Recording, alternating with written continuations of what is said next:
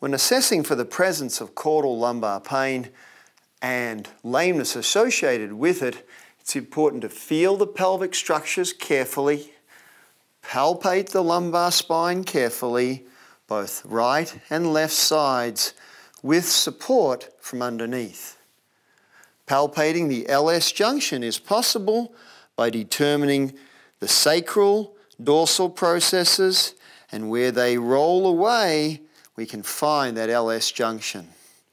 Dorsal pressure on the LS junction, left to the junction, and right will determine whether or not we have LS pain. The use of the tail jack can also be employed to help mobilize the sacrum, and this too can induce pain in some patients. The ileal compression test is another way to put pressure on that LS area, and sometimes this too will induce a pain response. When feeling for nerve pain, it's wise to support the patient well, put the leg into mild extension where it is non-weight bearing or just touching the mat.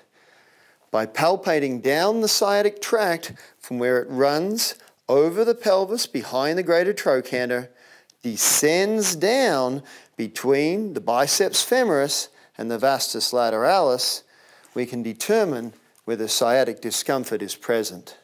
Slight extension of the limb is helpful. When palpating down this area, steady, moderate pressure should be performed with good body support. As one works down the tract, you'll be feeling the caudal aspect of the femur, and this is where the nerve tract is present. It is more common for dogs to have discomfort in the popliteal fossa directly caudal and proximal to the stifle joint. Examination of this area will often produce a discomfort or pain response. In this patient, there is mild discomfort on palpation of that area. When palpated further proximally, that is not present, but as we get to that popliteal fossa area, we'll find a distinct pain response.